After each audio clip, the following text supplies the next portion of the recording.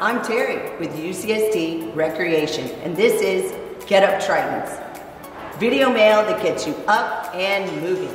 Today's exercise is going to be a wall-assisted side plank.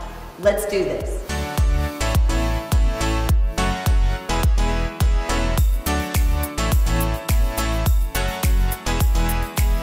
With the wall-assisted side plank, we want to start with our feet in close proximity. You want to maintain that the elbow is aligned with the shoulder. You're going to take the opposite hand to your hip and simply bring the hip in close to the wall and extending back up. You really need to maintain that you're bracing through the midsection so that you don't have too much of an arch or a rounding in your back. And again, draw the hip into the wall, pulling in at your belly button and extending back out. 3 sets of 10 on both sides.